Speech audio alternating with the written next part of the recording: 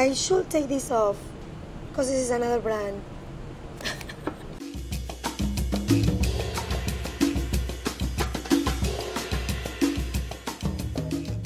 This is one of my favorite knives.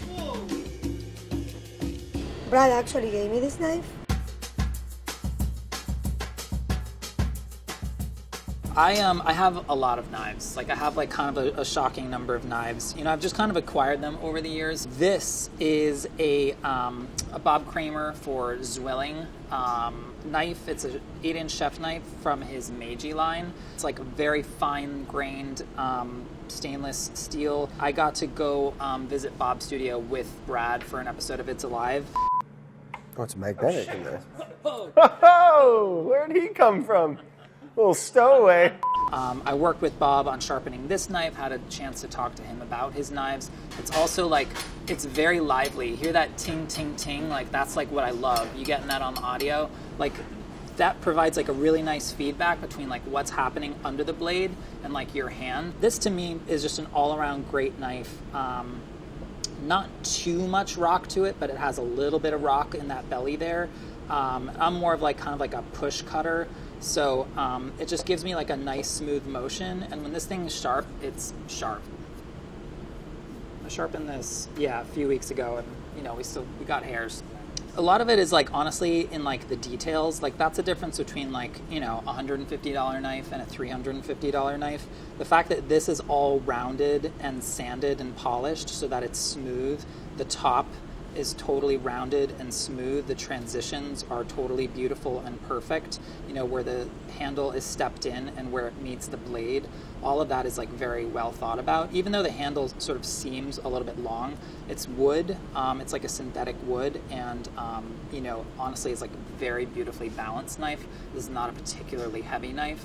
I have lighter knives, but this is, you know, this is not like some cleaver.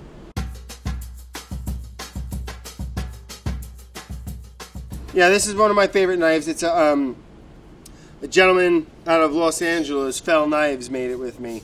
And it's just a profile based off of a different knife I've been using for a long time. And he kind of just brought it to the next level. Nice high carbon. But I like it because it's big, but it also has like a nice little lively edge. You know, it's not like a cleaver. It's like you can use it. I'm not going to go splitting pig heads with it, although it could probably really take a beating. But it's like a workhorse, but it can also be used like a scalpel. Cool. I mean, it's easy to travel with. This, a paring knife and a bread knife, it's really all you need. It does have a rather long handle. I mean, I got a pretty big mitt. It's got a pretty nice handle, and it's really important to me that all the edges, especially where you're going to be holding and cutting, up here, in here, they're all rounded and polished real smooth. Because when those are left just straight 90-degree angle edges, I mean, any chef or someone who's been cooking for a long time, you get a new knife or a knife that isn't polished and rounded off like that, and you start cutting for a couple hours, you get little blisters and you get little marks, and you know, over time they turn into calluses, but it can be avoided with just a nice little details like that. High carbon, so you get that patina. It will rust on you, but it also just gets a wicked edge. It probably will just take the hair right off. Whoa! All right. Little shave job, huh?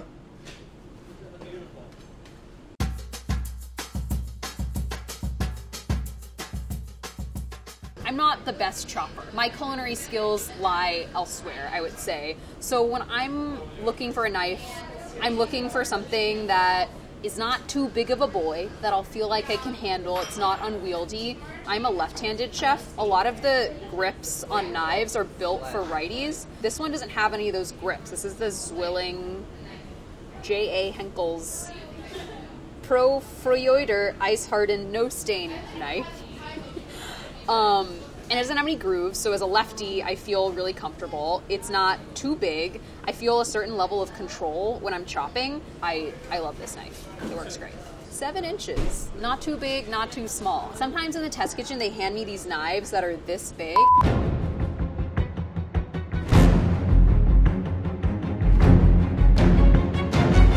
It's like you're handing me like a sword to cut like a small piece of cheese. I like one that I don't have to sharpen very often. I'm not someone who is religiously sharpening my knives like Andy Bergani over here. And I found what I really like about this one is that it doesn't lose its edge. it stays pretty sharp. I think I've had this knife for 4 years and I've only had to sharpen it a few times, and it kind of always feels pretty smooth. It never feels like it's going super dull, which is really nice. Okay, this is a utility knife. It's a 6-inch knife. It's by a company named US Knife Works. Brad actually gave me this knife. He gave me this one because he said it was my size. I love the handle. It's a blade that inside has the same steel. That is what they use for military stuff. So this is like a really, really well done knife. It has like great balance. That means that when you hold it in your hand, you know, it has even weight in both sides. I have a lot of knives at home. I have like from paring knives, from chef knives, cleavers. This one is my to-go every day, chopping a little salad, chopping a little garlic, peeling something. I think that's why it's called utility knife, because it has too many uses. Utilities, is that a word? All right, the way I grab a knife, the way I was taught of how to grab a knife, and the way I teach, usually when I teach children, is you should have your index and your thumb on the blade here, and your other 3 fingers here holding the handle. So because this is what is gonna hold the whole knife, and this is what's gonna guide it.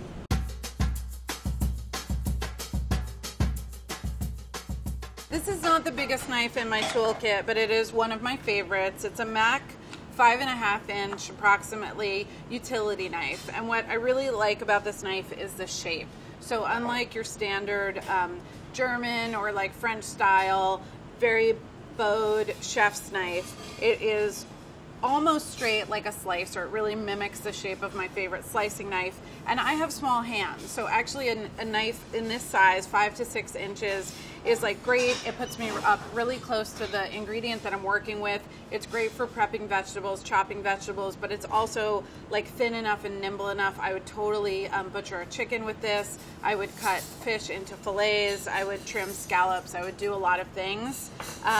It's just a great all-purpose utility knife that feels great in my hand. So I think the 3 knives that everybody should have are like a long slicing or chef's knife, somewhere in a utility or paring knife, and then a serrated knife. So for me, this is doing double duty as my paring knife and my little veg prep knife.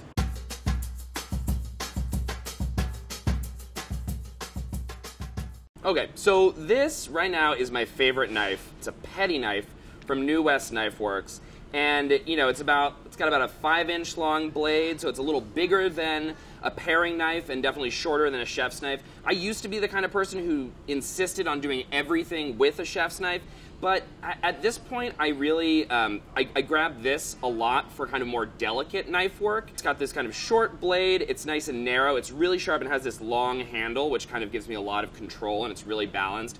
It's great for getting in and kind of like, you know, coring a head of cauliflower, or just I'll have it in my hand when I'm picking herbs just to kind of make that process easier. I find myself kind of rarely reaching for a chef's knife at this point. This is the one that I grab most often, and the one that I travel with. Like, I can just put it in this little, it's handy dandy little sheath, throw it in my tote bag if I'm going away for the weekend and I know my friends are gonna have really bad knives or whatever, but don't want to seem like, you know, a total like nerd and bring a whole knife kit. This is the one that I travel with. This can kind of do almost everything that I need.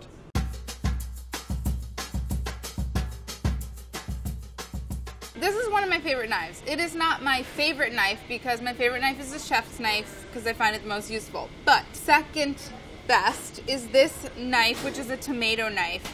So it's serrated on one edge and then it's forked on the tip, and I'll show you how you use it. You can make super thin slices, and then the best part is this is used to pick the slices up and move them. So you just fork them and move them over without getting all slippery and sloppery. I think the holes in the knife are here so that the tomato slices don't stick to the side of the knife. And then I also use this for things like soft rolls or softer breads where it can stand in for a serrated knife. And it's also great for cheese plates. So this is my favorite knife, but I will say it's probably the knife that I definitely do not use the most compared to a chef's knife. I'm gonna have a little Kill Bill moment. Lucy Lou, if you remember that. It's small but mighty. It's a Japanese boning knife. Boning knife is usually when you're trying to remove, separate the flesh from the bones of an animal. I would use this mostly for lamb, chicken, pork, beef. I wouldn't use this. You could use this on fish, but I wouldn't. It's a carbon steel. It's the way you sharpen this isn't a 50-50 blade, meaning that you don't sharpen the sides equal amounts. With this, it's 70-30, so it's a little bit a different ratio. Yeah, it's just so badass. But I think if you're a home cook, I would definitely have the chef's, the Perry knife and a bread knife. I doubt most people are breaking down big pieces of meat, but if you want to, then I would go with a boning knife.